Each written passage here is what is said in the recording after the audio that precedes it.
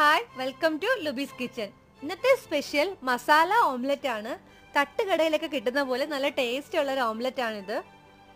Masala omelette ഉണ്ടാക്കാൻ വേണ്ടിയിട്ട് ഒരു പാൻ വെച്ച് അത് ചൂടാവുമ്പോൾ അതിലേക്ക് കുറച്ചധികം ഓയിൽ ഒഴിച്ചു കൊടുക്കണം.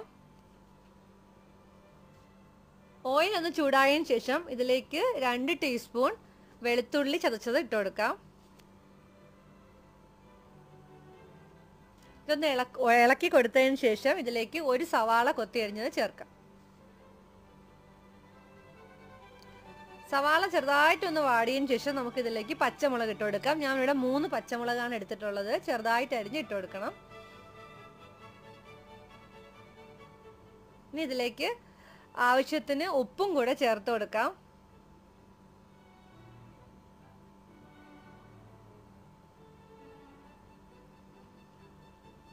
കരിവേപ്പില ആവശ്യം പോലെ ഇട്ട് കൊടുക്കാം. വേണമെങ്കിൽ മല്ലിയിലയും ചേർക്കാം. ഞാൻ ചേർക്കുന്നില്ല.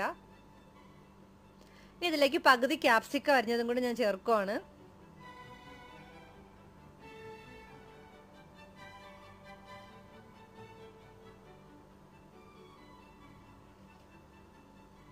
ഇനി ഒരു 1/2 ടീസ്പൂൺ കുരുമുളക് പൊടിയും കൂടി ഇട്ട് ഒന്ന് ഇളക്കി കൊടുക്കാം.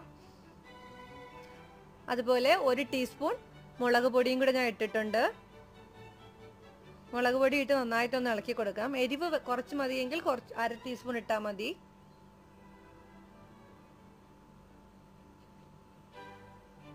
മുളക് പൊടി ഒന്ന് പിടിച്ചു വന്നിട്ടുണ്ട്. ഇനി ഇതിലേക്ക് 1/2 ടീസ്പൂൺ ഗരം മസാല പൗഡർ കൂടി ഇട്ട് കൊടുക്കാം. ഗരം മസാല ഇടുമ്പോൾ നല്ലൊരു ഫ്ലേവറും ടേസ്റ്റും വരും. ഇതിലേക്ക് ഞാനൊരു 5 മുട്ട അടിച്ചത് ചേർത്തിട്ടുണ്ട്. മുട്ട ചേർത്തതിന് ശേഷം മുട്ട അടിയിൽ പിടിച്ച് തുടങ്ങുന്നതിന് മുമ്പ് തന്നെ ഇതുപോലെ ഒന്ന് ഇളക്കി മിക്സ് ആക്കി കൊടുക്കണം. ഇതിപ്പോൾ അടിയിൽ പിടിച്ച് വരുന്നുണ്ട്. നന്നായിട്ട് പിടിക്കുന്നതിന് മുമ്പ് ഇതുപോലെ ഒന്ന് ഇളക്കി മിക്സ് ആക്കിയതിന് ശേഷം എല്ലാ ഭാഗത്തേക്കും മുട്ട ആക്കി എടുക്കണം. ഇപ്പം മുട്ട എല്ലാ ഭാഗത്തുമായി വന്നിട്ടുണ്ട്. ഇനി ഇത് ചെറിയ തീയിൽ വേണം വേവിക്കാൻ. ചെറിയ തീയിൽ അടച്ചു വെച്ച് നമുക്ക് കുക്ക് ചെയ്തെടുക്കാം.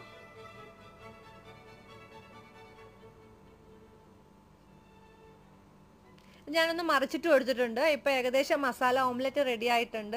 നല്ല ടേസ്റ്റാണ്. ഇത് വെറുതെ കഴിക്കാൻ തന്നെ നല്ല ടേസ്റ്റാണ് ഇതിന്. അപ്പോൾ എല്ലാവരും ട്രൈ ചെയ്ത് നോക്കണം. റെസിപ്പി ഇഷ്ടപ്പെട്ടെങ്കിൽ സബ്സ്ക്രൈബ് ചെയ്യണം. താങ്ക്